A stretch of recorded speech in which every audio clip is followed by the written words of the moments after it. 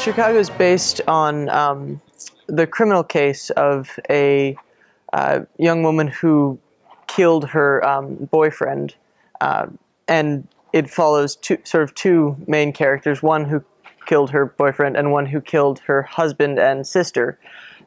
It's pretty dark, but the way that the show is orchestrated, it comes off sort of dramatic and comedic in a way.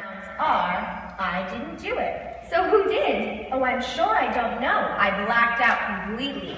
Only I'm sure I didn't do it. There was a lot of training because a lot of the dancing is very fast, and you need a lot of stamina and a lot of practice. It comes naturally. So that was a very big process, but it's really fun, and the music is really cool, and we have the live orchestra, so that's a really cool thing to work with. There are 31 people in the cast, and they are all amazing. I think this is the most talented group of kids that we have ever had in DHTC and in my past experiences with theater. And actually Roxy Hart, Abby Rigo, she's my best friend, so it's really fun just to be able to play this character along with everybody else.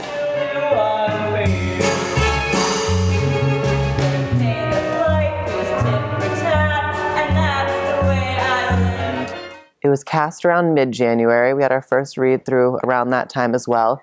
And I think we've been practicing 2 or 3 times a week since then. And these past few weeks we've been picking up like 4, and now this week we've been here every night rehearsing. So it's been a lot of time and effort put in by both students and parents alike. All that I care about is the law.